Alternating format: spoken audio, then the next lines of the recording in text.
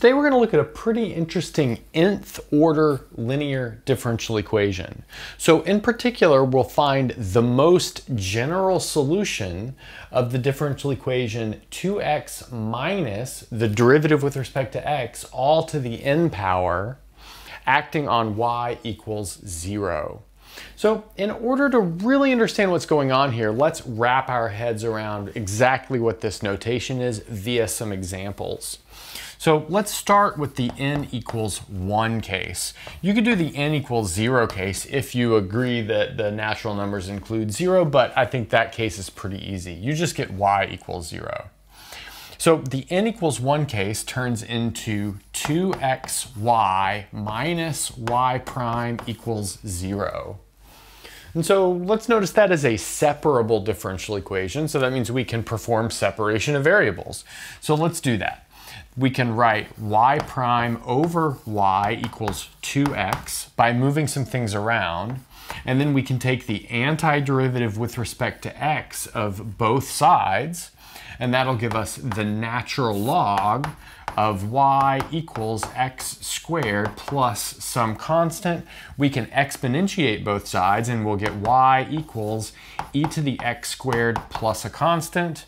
But that's the same thing as e to the constant times e to the x squared. We can rename that e to the constant a constant, and we'll have a constant times e to the x squared.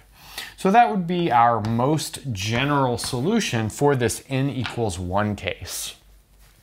So now let's jump into this n equals 2 case and see what we get here. So for this n equals 2 case, we're looking at the differential equation 2x minus the derivative with respect to x times 2x minus the derivative with respect to x acting on y equals 0. So something like this. But now, what if we kind of smash these last two terms together into something that I'll now call z? Then we see that z is a solution to our n equals 1 differential equation. So in other words, we have z is equal to some sort of constant times e to the x squared. I'm going to call that constant c1 because now we have a second order differential equation, so the expectation is that we will indeed have two arbitrary constants.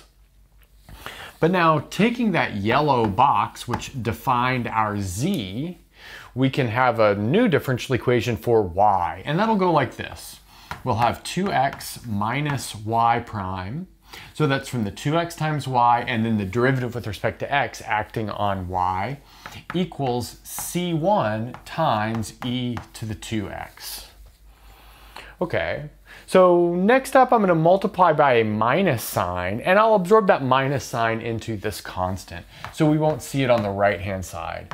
That'll leave me with y prime. Sorry, this should have been 2xy, and then minus 2xy equals our constant times e to the x squared. So again, it's just a positive constant because we absorbed it into the previous constant. Now this is a first order linear differential equation, and there are some nice solution techniques just to write down solutions of first order linear differential equations. In fact, if you're interested about differential equations in general, you should check out the second channel, which is more devoted towards course material.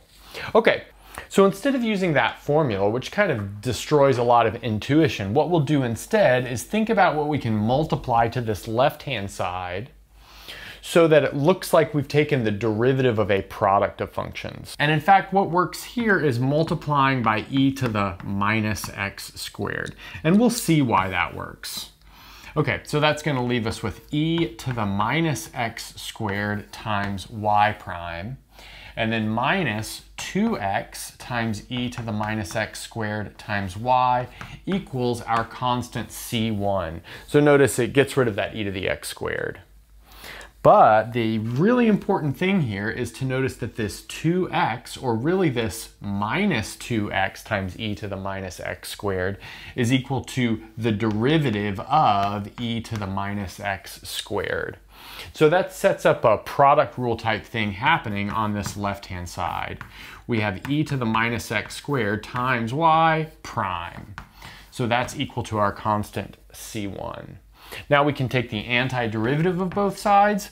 That'll leave us with e to the minus x squared times y equals a constant c1 times x plus a constant c2. Now we can multiply through by e to the x squared, and we have y equals c1 times x plus c2 times e to the x squared. So let's see what we have over here. So in the case when n is equal to 1, we had a constant times e to the x squared. A constant is a degree 0 polynomial. In the case when n was equal to 2, we have a linear polynomial, degree 1 times e to the x squared. So I think that motivates us to have a nice guess for our general solution, that it should be a degree n minus 1 polynomial times e to the x squared. That's exactly what we'll show in the next board. So now we're ready to finish this thing off. And so I've written it as a proposition.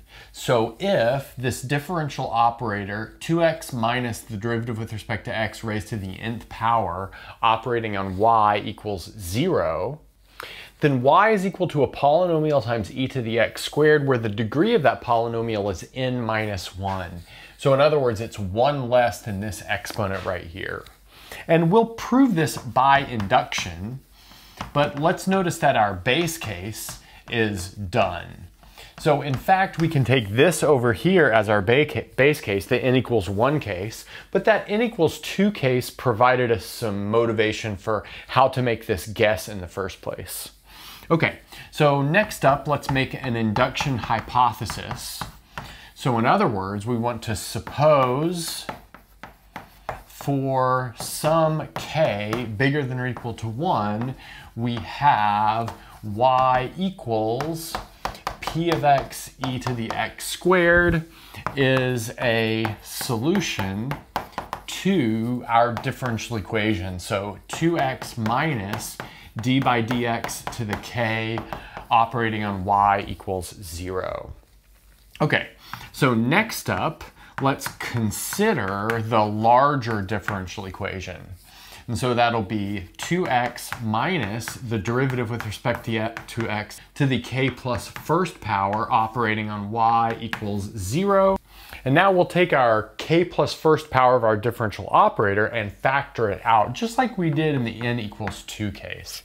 So this will factor as 2x minus the derivative with respect to x to the kth power, and then 2x minus the derivative with respect to x operating on y is equal to 0. Now we're going to fuse these last two objects together into a new variable.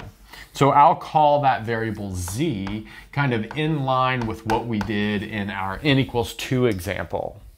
And so now let's note that we have the differential operator, 2x minus the derivative with respect to x to the kth power operating on z equals 0. But that immediately tells us the form of z. And in fact, that tells us that z is equal to p of x times e to the x squared, where the degree of p of x is equal to k minus 1, and that's by our induction hypothesis. But now we can put this version of z, which was gained into our induction hypothesis, and set it equal to this thing, which is in terms of y. That'll give us something like this. So we'll have y prime minus 2x times y equals our polynomial p of x e to the x squared. And here I've absorbed the minus sign into our arbitrary polynomial p of x, just like I did before. So that's just to make this thing look nicer. Now we're going to do essentially the same thing that we did in our n equals 2 case, just kind of a bigger version. So we'll multiply both sides by e to the minus x squared. That'll leave us with e to the minus x squared times y all prime equals p of x. Great. Now let's take the antiderivative of both sides. So that'll give us e to the minus x squared times y equals p0 of x, where the degree of p0 of x is equal to k, and the derivative with respect to x of p0 of x is equal to p of x. So in other words, p naught is an antiderivative of p. And notice it has the correct degree. The degree is k plus 1 minus 1 to finish our induction step. And the final thing that we would do is take this e to the minus x squared and multiply it over to this other side of our equation, leaving us with e to the x squared. And then we have y has the prescribed form. So I've done other interesting differential equations videos on the channel. There should be one on the screen right now if you'd like to check it out. And that's a good place to stop.